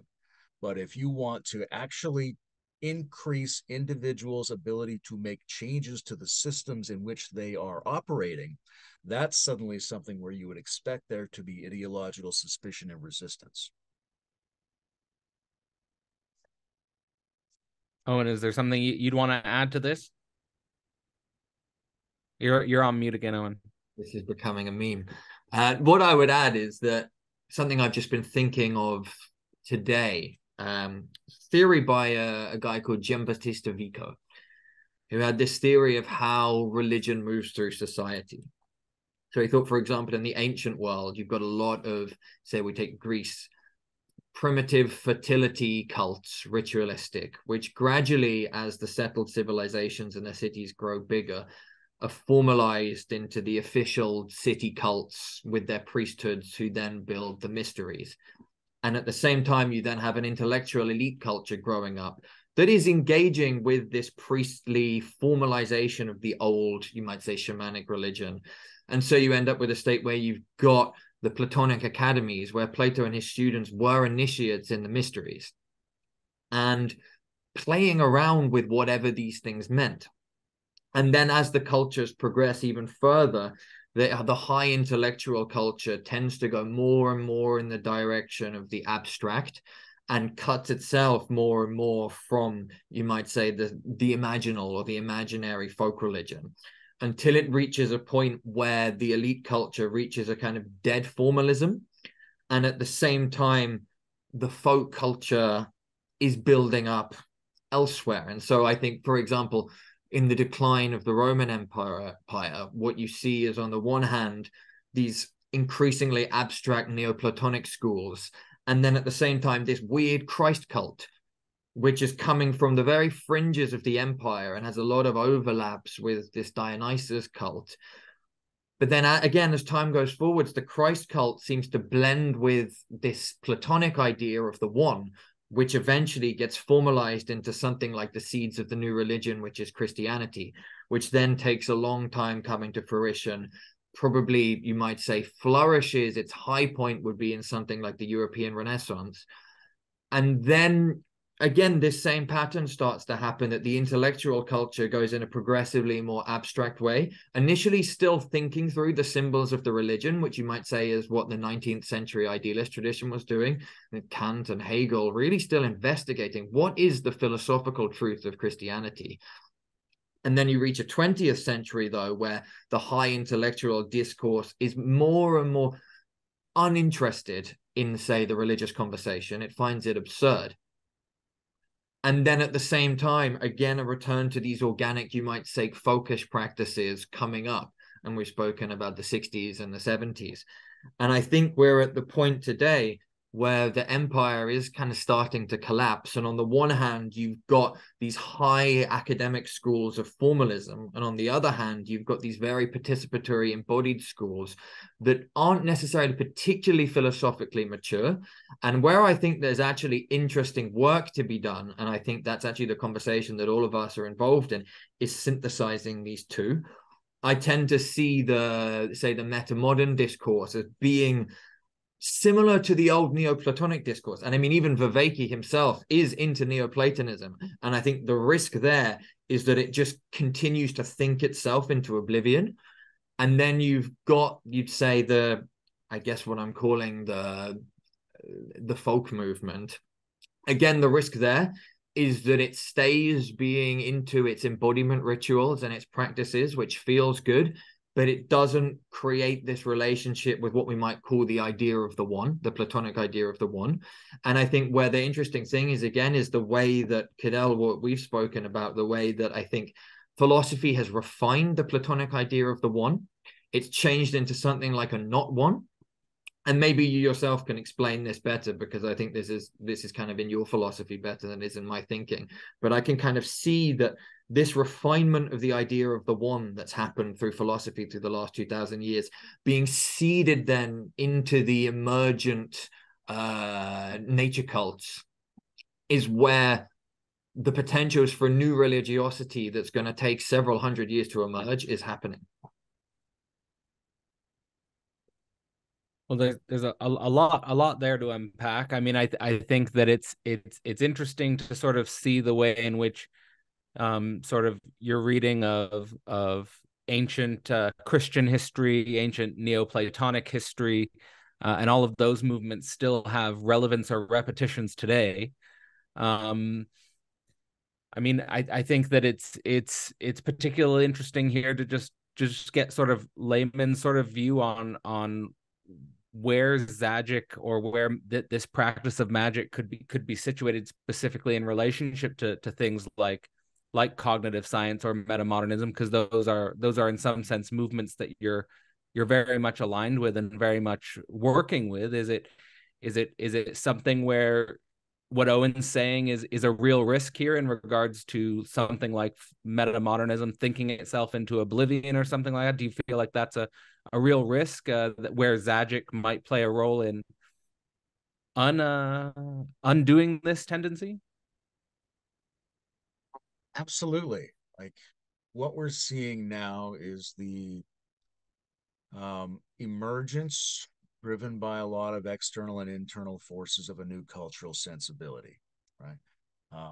An increased ability, trained through our new tools, to be multifarious and self-reflective, combined with the accumulating failures of the modern system and the clearly inadequate kinds of critiques that come out of postmodern approaches. All of that with the obvious need to try to still live and be a sincere participant in the world conspires, first through art and then through theory, to create this new opening of some kind of postmodernism, metamodernism, integrally informed, whatever that is. But it will still be either potent or impotent, healthy or unhealthy, the way every kind of cultural movement has been throughout history. And in order to be healthy and potent, I think Owen said it very well. I reference this in my own mind through Nietzsche's first book, The Birth of Tragedy from the Spirit of Music, where he talks about Homer and Archilochos, where he talks about the like folk poet and then the high poet of the transcendental forms, and how these reflected the two different cultural trends that informed early Greek society. And it was only where, through the development of the tragic ritual, these things were able to come together, that you got the tremendous explosion of cultural generativity that we associate with classical Greece. Right, that energy was built up in the pre-Socratic period in a culture that was a very magically oriented culture. right? That was doing its rituals, that it was performing its Dionysian rites, that was going to see and get information from the tranced out oracles. That was very deeply integrated, and it was part of the cultural engine that made them so world historically potent, such that we are still using and drawing upon and referencing the forms generated in classical Greece. If we want to have that same kind of robustness and ability to impact the situation that we find ourselves in, we've got to do something similar. The sort of irrational folk spirit has to come together with our really advanced forms of cognition and thinking. They have to be embodied. We have to empower the will, but we have to do some kind of tragedy embracing diversity and transformation work, some kind of ritual practice, whatever we end up calling it, that can allow these things to be synthesized in a way that actually generates the energy that turns this into something useful, rather than just one another empty cultural fad that isn't going to address the meta crisis that we find ourselves in. All right. Well, I think on that very important note, I mean, I guess just as a closing reflection, I would maybe want to get your perspective on what maybe the next steps you're intuiting are for people who are interested, want to get involved in what you're speaking into existence. Where can they find reliable material, or materials that will at least allow them to dip their toes in these proverbial waters, and maybe what to look out for in 2024? Well, I'm looking forward to us doing some work together, and I think some of that Magic and work is going to psychoanalysis. involve, yes, and I think a deeper discussion around the Lacanian forms and the specific relationship between the real, symbolic, and imaginary that magic suggests that might be different than the standard relationship between the symbolic, real, and imaginary that dominates social forms. That's a really interesting discussion. Magic and psychoanalysis will be working on that. I'm going to be continuing to refine and cluster and tweak the ideas of magic in the Xagick.substack blog. And we'll be looking, Scout and I, at doing an extended course next fall with Parallax. The only idea we've had so far to make it specific is to sort of extend the development of the skills and then also do some more dynamic digital ritual work. But one of the things I picked up in this discussion from you, Cadell, I think is a lot of interest around the role of the will, and figuring out how to strengthen the will, not get trapped in the will, and figure out what to will. That I'm thinking now that fall course for Parallax really could be centered around will and thelema and intent as a fundamental and diverse and complex skill set.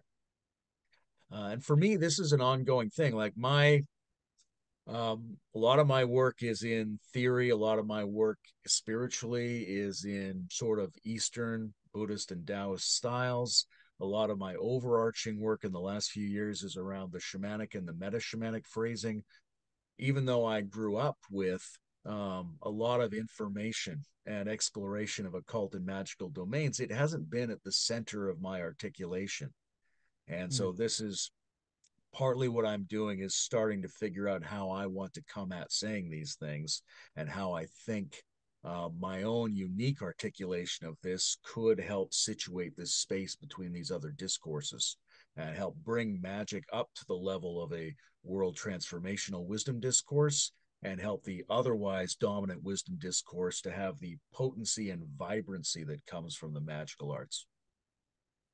Yeah, I think there's a lot of potential. I mean, I think that I think the role I tried to facilitate in this podcast was just sort of trying to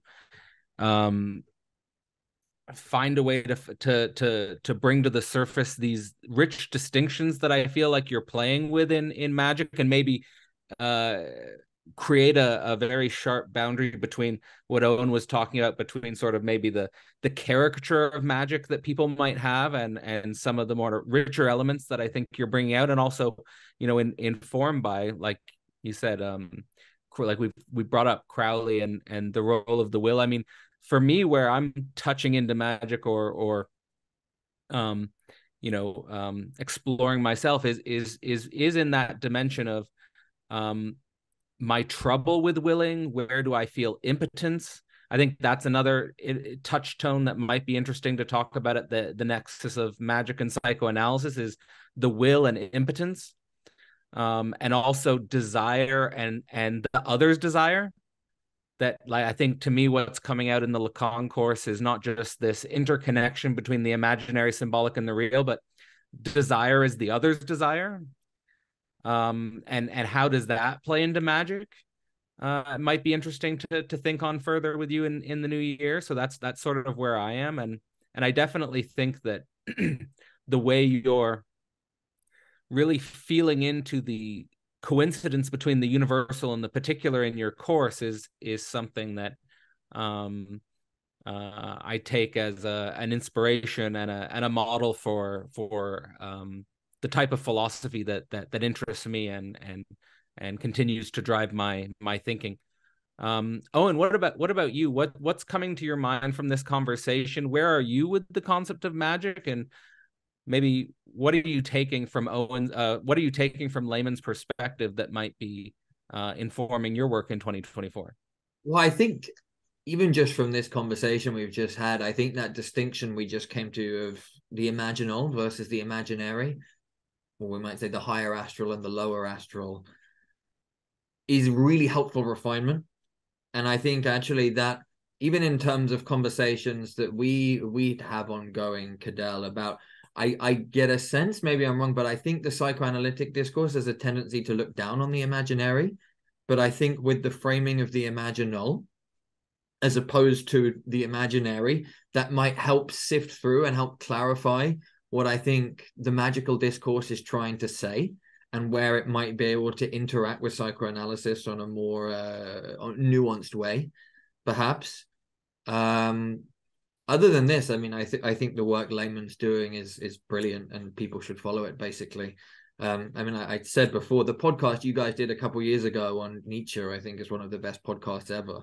And it's kind of been a privilege to be able to do the Crowley podcast with the two of you. And I basically do see Crowley as the other Nietzsche. I think Crowley holds the position in the occult community that Nietzsche holds in the philosophy community. I think Zarathustra and the Book of the Law, or Zarathustra and Ivas, you might say, hold very similar positions in the kind of the poetic history of mankind, really, you might say. And yeah, absolute blast to be in this, basically. Right on. Yeah, I mean, I think it's opening a whole other can of worms to talk about psychoanalysis and the imaginary, but certainly there's a rich discussion here, which we barely even scratched the surface of the connections between magic and psychoanalysis. So that's really where I am, and looking forward to 2024. There'll be we're going to have a workshop with Layman Pascal on magic and psychoanalysis. So if you're interested in that, you can find more about that at philosophyportal.online.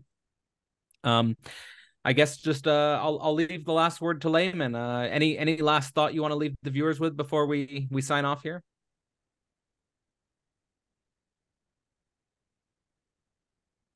No.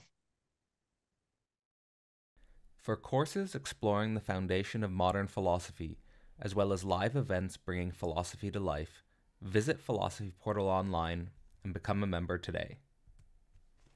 Throughout 2024, our members get access to 4 monthly events.